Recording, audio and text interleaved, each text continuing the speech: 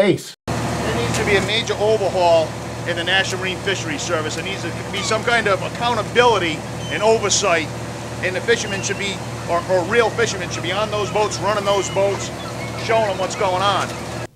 I'm to a point in the last few years, because of the makeup of the council.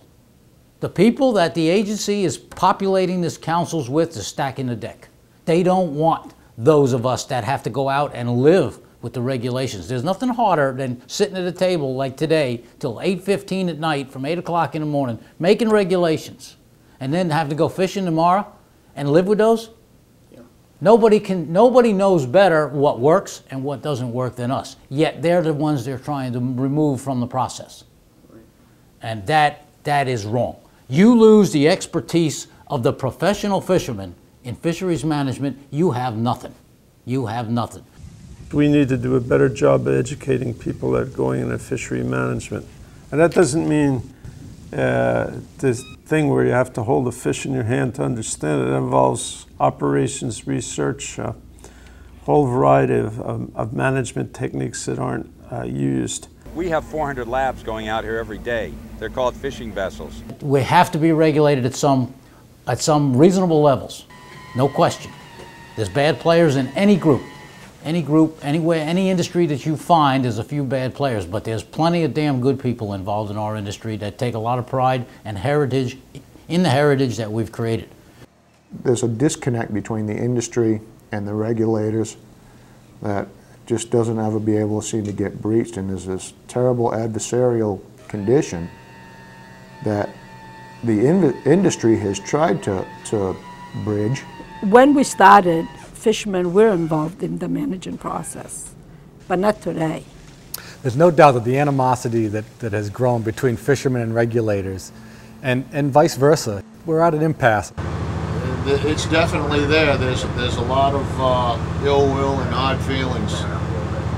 We've tried to cooperate. We've tried to do collaborative research projects, and it seems like any time we do that, they just find an excuse not to use the information that we provide. If we used collaborative research with the fishermen and the scientists, I think we'd get twice as far. A lot of times, a lot of these areas that are closed off, you know, just because it says it on some piece of paper that there's nothing there is ridiculous. They need to use the fishermen, let the fishermen help the scientists gather this data, and then come to an agreement. It's ridiculous the way they've been going about it, and I don't think we can afford to go this route anymore. Better science is always going to be the key. Collaborative science, better science, getting better numbers, learning how these fish interact with each other.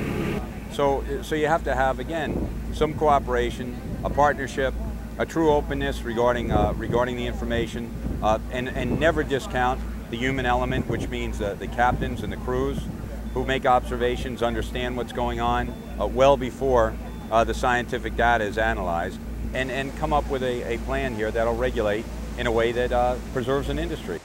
This is the 50 pounds of fluke we're allowed to keep for the day. After the first tow this morning, you saw we had that nice clean tow, and we ran a good $1,000, $1,100 worth of fish overboard. Then we spent the next 2 hours, or the next 2 tows, I should say. Each tow was an hour and a half, hour and 45 minutes, towing a small twine to catch 250 pounds of squid, 550, 600 pounds of butterfish, and a total whiting.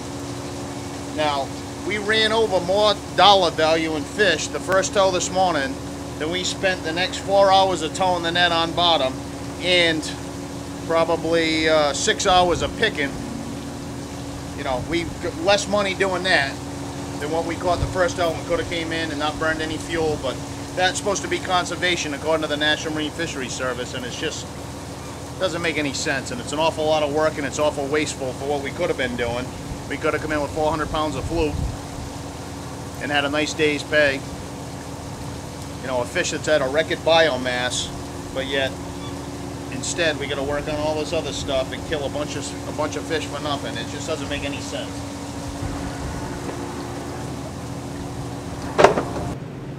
They should look at what they've done and the stock rebounds that have occurred and pat themselves on the back and the fishermen on the back and say, geez, we're getting this done together. Instead, they're continuing to cut us back even though we know we got populations are increasing. It's like, there are successes, we should really be taking advantage of it, and the striped bass is a classic example. They really were down to nothing. And now now the ocean's rotten with them, and thanks to George, we can't even have any of those anymore. So it's like, you can't land striped bass anymore, and it's a crime. That's the kind of stuff that really is disheartening, is what they're doing against us rather than with us. Is there anything wrong with that? Nothing, except your idea that you'll never need science to keep house. The science being generated here in New England that is driving everything that we're doing. This is not about the scientists. They're top-notch people. They're world-class stock assessment people. Put them up against anybody, anywhere. But the net that they're using to do the survey that's 45 years old, that they hold to the highest standards you could possibly hold, because it has a time series, is a totally ineffective tool for doing a survey. It has now been asked to do tenfold what it was initially designed to do, and it is totally inconsistent. And that is the worst thing you can have with a survey tool. So no matter how good the scientists are, it's garbage in, garbage out. It all falls back on that bad science. And no matter what we say, if we think the population is here, someone's going to try to tell us it's lower than that, and it's ridiculous. We need better science. And that's why, minds need to get together to deal with this issue in a way that's productive for the health of the species, for the industry, and for what managers are looking for as far as, targeting certain species, but also dealing with this in a way that could sustain fisheries, sustain fishermen during these tough times. We all abide by the regulations. We have the strictest regulations in the world. We've been told that we will be rewarded when these fish come back. In many cases, the fish are back, and we're still wondering how we're going to survive. If this is my reward for all the sacrifices that have been made over the years, I guess the handwriting's on the wall, because I won't be doing it. It's over.